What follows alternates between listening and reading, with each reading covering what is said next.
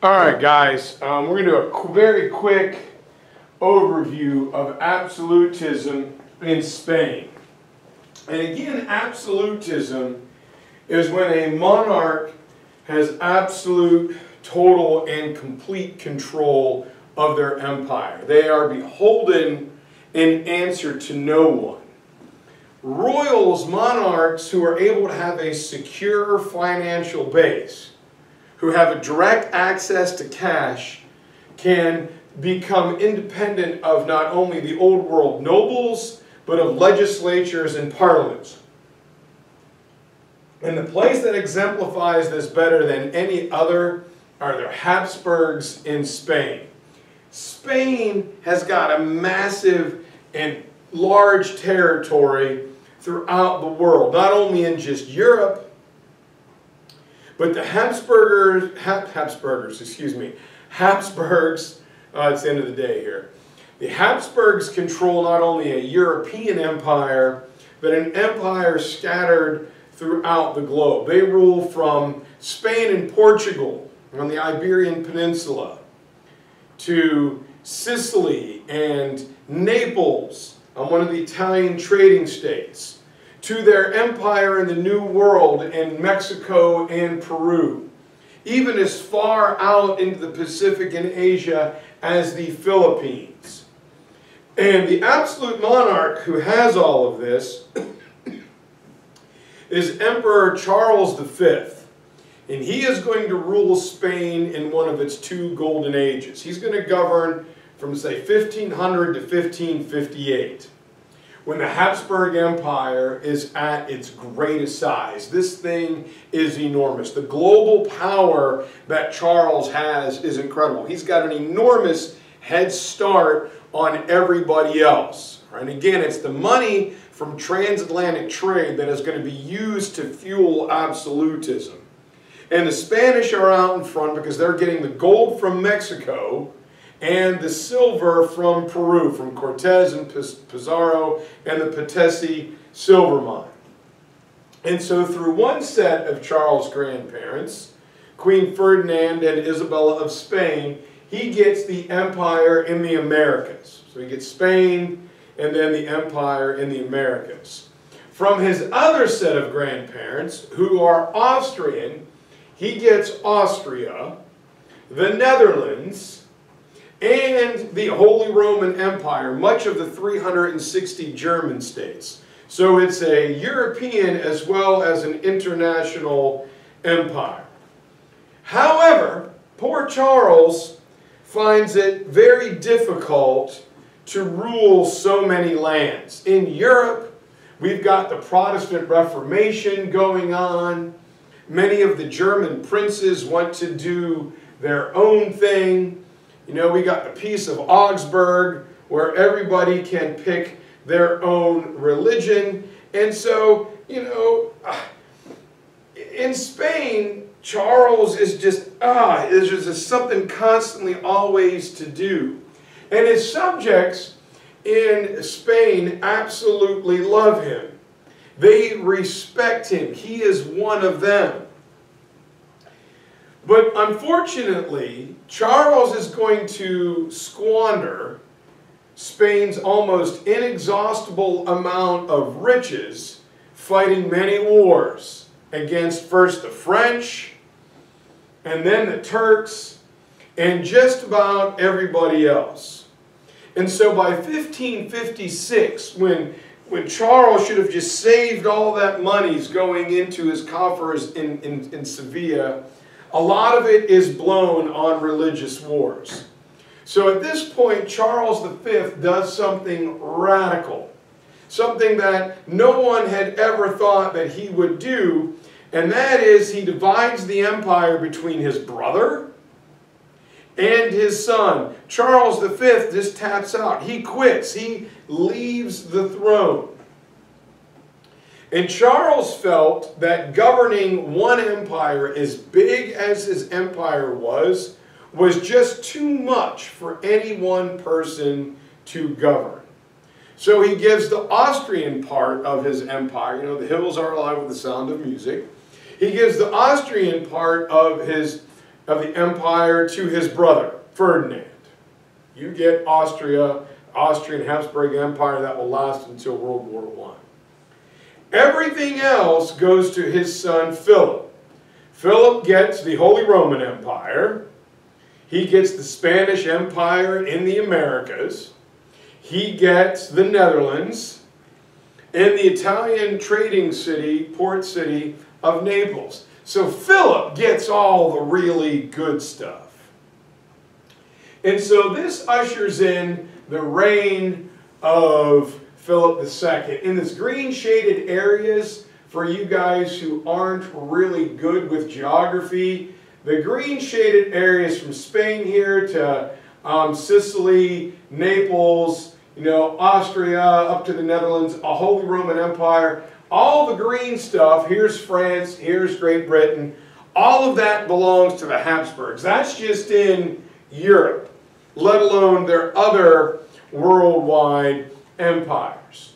And so Philip II's reign is known as the Second Golden Age of Spain. Under Philip II, Spain is going to go this great, glorious transformation from 1556 to 1598. Spain becomes by far and away the richest, most powerful nation in Europe. They've got a big head start over even France and Louis XIV and the Stuarts up in England. Spain is out in front because they're getting wealth coming back from all over the empire. Right? It's all economics. The flotilla system, these Spanish fleets are coming back with treasure from Spain, from Peru, the gold and the silver. It's pouring in all over the place.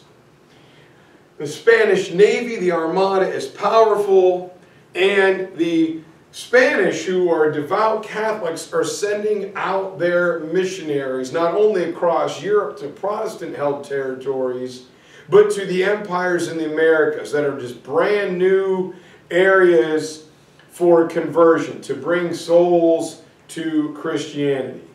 And Philip II himself is a passionate, devoted Catholic. All right? And along with being a passionate, devoted Catholic, he is also passionate about running his empire. He is a hands-on guy. Like Louis XIV in France, like Peter the Great of Russia, he wanted to have his hand and an input on everything that went on the national level. Now, small, local, little levels, Philip doesn't have time for that. But he is going to manage and make decisions that affect his entire empire. So he works almost tirelessly. This is a hallmark, one of the things that all great absolute monarchs do. They're hands-on, they're in touch, they know what's going on. And so he is going to get that small cabinet, that small advisory staff. I have Patricia here, I have Nicole there, I have Kevin, I have Henry, I got Anne-Marie. I got my small cabinet, 5 or 6 people. These are people that I can spend hours of time with every day getting input, making decisions, and making sure they are carried out. That's what Philip does. He's deeply in tune with running his country. But he also devotes his energy not only to running the country, and here's Philip, but also he wants to get rid of heretics. He wants his empire to be the epitome. He wants to restore the unity of the Roman Catholic Church throughout Europe. He wants to reunify Europe under Catholicism. Since he's so big and so rich and so powerful and he controls all of this land, he believes he can do it. And so he's going to send missionaries out across Europe, the brave ones going into Protestant Europe and across the New World. Unfortunately, this is going to cause Philip to get involved in many wars that are going to drain the almost inexhaustible wealth of Spain. He's got so much money, just save a little bit of it. And the problems start way up in the Netherlands, way up in the North Sea. The Netherlands, as we know, for a long time have been a small but powerful trading empire, all right, going, you know, out into the world, the Dutch East India Trading Company and all of that. And at this time, Philip is even wealthier than Louis XIV of France is going to be. And it was Philip's efforts to completely and centralize and dominate Spain that leads him into a struggle with his citizens in the Netherlands. This is part of his empire. Now, the Netherlands had been the small but powerful trading empire. They were growing economically on the power of their fleets and, as I said, the Dutch India Company. Problem is, the people of the Netherlands never felt part of Philip's empire. Like, they were part of it, but Philip always seemed to put the interest of Spain above them. They were a secondary or tertiary part of his empire. And Philip says, well, yeah, I'm Spanish. I live in Spain. You're the Netherlands. Like, I might like the tulips, but I'm not a big fan of Amsterdam, so yeah, I'm going to put them ahead of you because, well, I live in Spain, not in the Netherlands. And it was religious differences that are going to kick this off. In the Netherlands, there are 7 provinces who want to be Protestant states. They want to declare themselves independent of Philip. You want a Catholic empire. Due to Martin Luther's Reformation, we want to be Protestants. And Philip says, no, no, no, no, no, no, no, no, no. We are going to be united under Catholicism. So he sends some soldiers up there and he says, do not go in there and kill civilians. That is the very last thing that I want you to do. Well, the army goes in, protest here, protest there. There's no oversight, and the Spanish army kills 18,000 Dutch civilians. The worst possible thing that could happen for Spain and Philip II. This angers not only people in the Netherlands, but across the sea, the English Channel, is Protestant England, all right, where the Tudors are Henry VIII and Elizabeth II. The Netherlands was a growing naval powerhouse, and they often traded with England and other parts of Europe, and now Spain just killed 18,000 of them. And Queen Elizabeth I is especially concerned about this. Now, she was afraid that once Spain was done defeating the Netherlands, they were going to turn on their logical enemy, England. So, Queen Elizabeth, therefore, is a little shifty. She allows her English sea captains to become privateers. And a privateer is like legalized piracy. It's deniability. Oh, go capture those Spanish ships, but we didn't do it. And now Elizabeth says, you know, I'm afraid that he's going to come here because we're Protestants. And the very best sea captain that Queen Elizabeth had was Sir Francis Drake. Probably the most successful pirate of all time. And he goes out and he captures Spanish vessels. Not only the powerful Spanish ship, the Spanish galleon, like your Black Pearls, but also the treasure and money on them, and it's sent back to England. And King Philip is angry, and he writes a letter. It says, Elizabeth, one of your guys is attacking my ships. I got no beef with you right now, but listen to me there, young lady. He attacks one more daggone ship, and it might mean war. And Elizabeth says, well, spitball, chibio, God save the Queen and all that. Don't you worry there, Philip, old boy. You know, by bangers and mash, I will make sure that, he, stops doing that. I promise all of my fishing ships that he will stop, or else I'll be very cross with him. I'll be very cross, I will. And Elizabeth's going like, yeah, keep going, Sir Francis. So Sir Francis is recalled. And he's taken to London, where he believes, led to believe, he's going to be punished. And some spies and courtiers from Philip's, staff in Spain around, and ooh, you're going to get it now, Sir Francis, or Francis Drake. And he's told to kneel in front of the king. And they're like, dude, is she going to behead him right here in front of us? Queen Elizabeth, not only does she not execute him, but she knights him for doing a good job by the power of St. George and St. John, whatever, you are now hereby Sir Francis Drake. And Philip is absolutely furious. You can't do that. It's one final insult to Philip II, and he decides enough is enough. I'm going to handle business. And so he does. Philip II, in 1588, is going to send his pride and joy to first deal with the Netherlands and then handle merry old England. He's going to send up 68 ships of the enormous Spanish Armada. On board are 60,000 Spanish soldiers. They sail out into the English Channel, which you have the North Sea current and the Atlantic Ocean current. They're compressed between Great Britain and mainland Europe, and so the water is always choppy and wavy.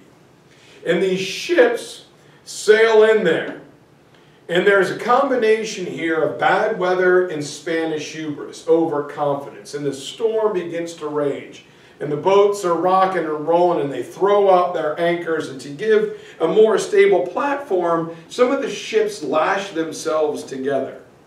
Now, if these 60,000 soldiers put boots on the ground in Great Britain, Queen Elizabeth can't stop them. And she famously dresses in armor and goes to rally her troops. In the midst of this storm, she unleashes Sir Francis Drake into the English Channel. Now, the English are adept at the weather patterns of the English Channel and the sailing conditions, and they have smaller, lighter, but more maneuverable ships. Very similar to Themistocles of ancient Athens, taken on the Persian navy in the Battle of Salamis or the Straits of Artemisium. Sir Francis Drake and his guys go out there and they wreak havoc on the mighty Spanish Armada, attacking the Armada. They destroy many of the Spanish ships. Those that do survive have to sail all the way up and around and come back down defeated.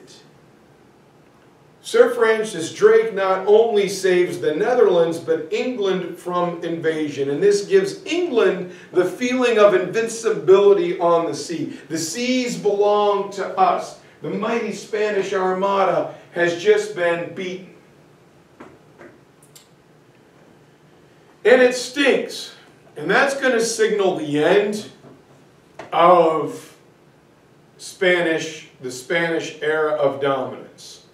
But in between the reign of Charles V and the sinking of the Spanish Armada in 1588, Spanish culture is going to blossom, especially under Philip.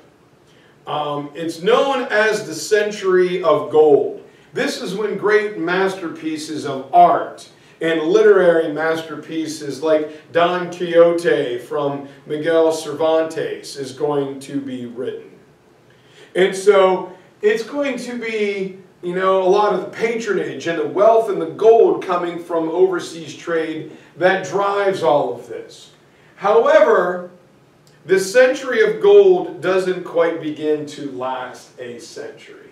The Spanish had become accustomed to their gold and silver coffers filling up every 6 months from the flotilla system. They expected just as much gold to become pouring in. They never suspected that gold and silver was a limited supply. 80% of the world's silver, for a small time, came out of one mine in Peru, the Patesi silver mine. So Spain just figures, well, no matter what, I'm going to keep getting more. The treasury will be replenished. The only problem is, all of a sudden, the amount of ore, gold and silver ore, begins to dwindle.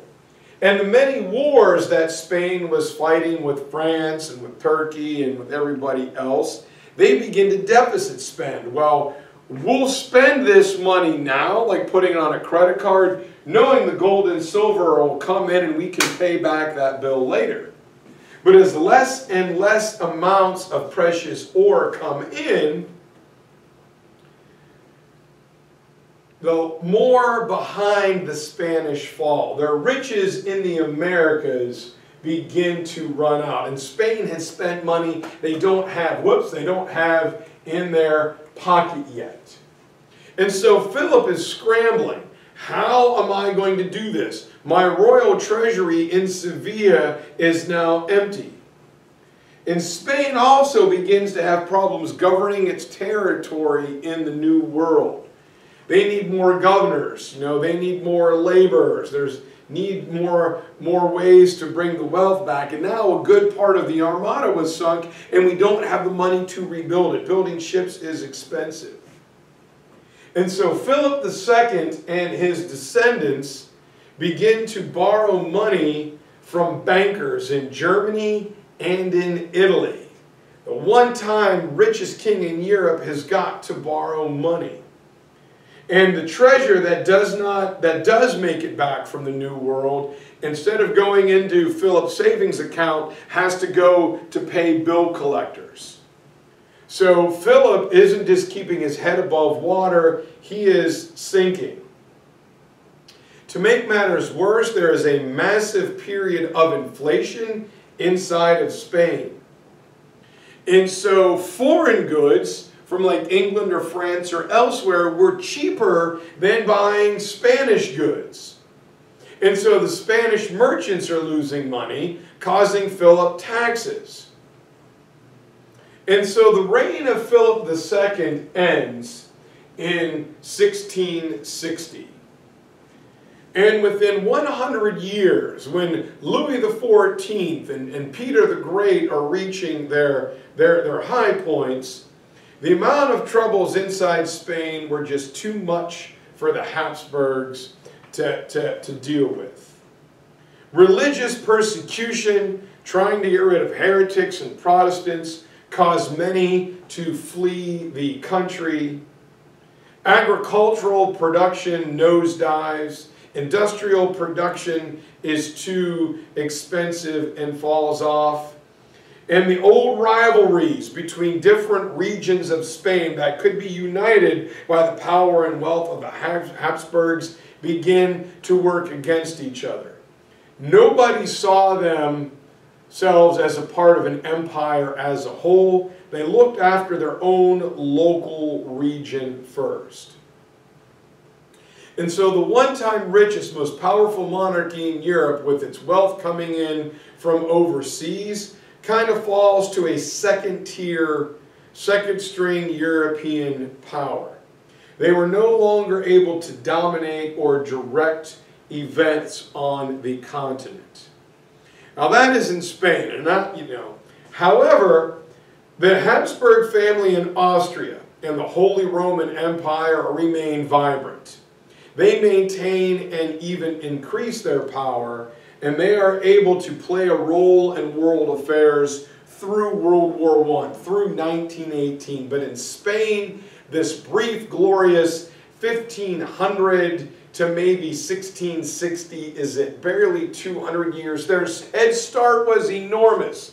Again, it's like those people who, how the lottery ruined my life. Well, the only way that could be is if you made some of the absolute worst choices of all time, which is what Philip and his dad make. Spain will never again be as powerful as they were under Charles V and Philip II. Maybe Charles V had it right. Sometimes you need to just maintain, but unfortunately, that is not what happened. All right, guys, that is Spanish absolutism, a very quick overview. Tomorrow, we head over to Ottoman Turkey. I will see you guys then.